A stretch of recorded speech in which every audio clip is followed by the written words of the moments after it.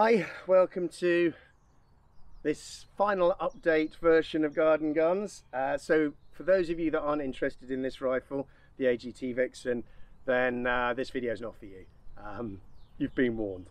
For those of you that are interested in this rifle or are considering buying it, then this is my final few minutes worth of waffling about this particular gun. If you've already seen my other videos, you know I really like the form factor on this, and you know I've really been enjoying shooting this rifle.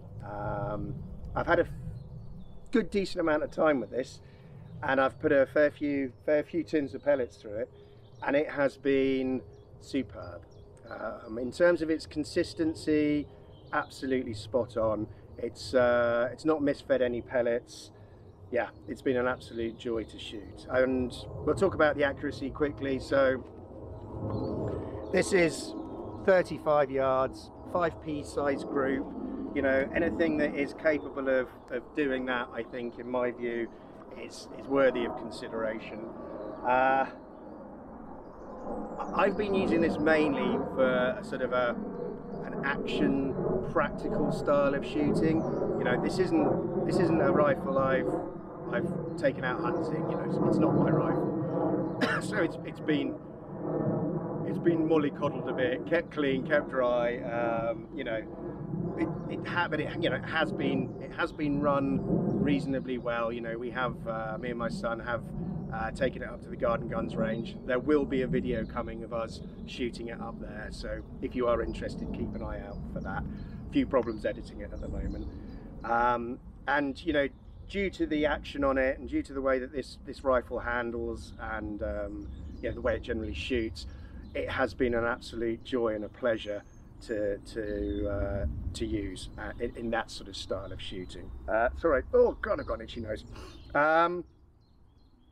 To sum up, well, I think the easiest thing to say is, out of all the rifles I've had on test from Leicestershire Air Guns, and there have been a few that I've been sad to see go, this is the only one I've sat down and really worked hard at trying to get the finances together to be able to afford to buy.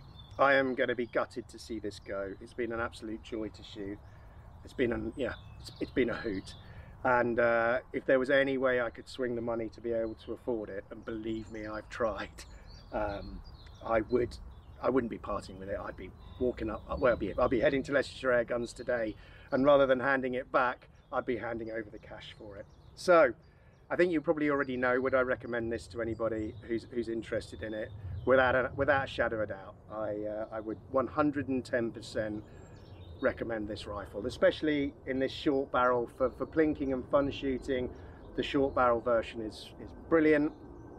I would also say for sort of 35-yard pest control, absolutely fantastic. If you want to push out further and you really do want to use it for pest control, then I would probably look at the longer barrel version for that sort of work. But you know, for general fun, yeah, this particular format has been brilliant.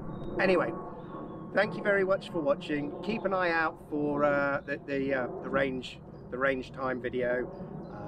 It will be out as soon as I've actually managed to get it all to knit together. So anyway, take it easy, all the best, and if you're interested in this, it's heading back to Leicestershire Air Guns today. Cheers.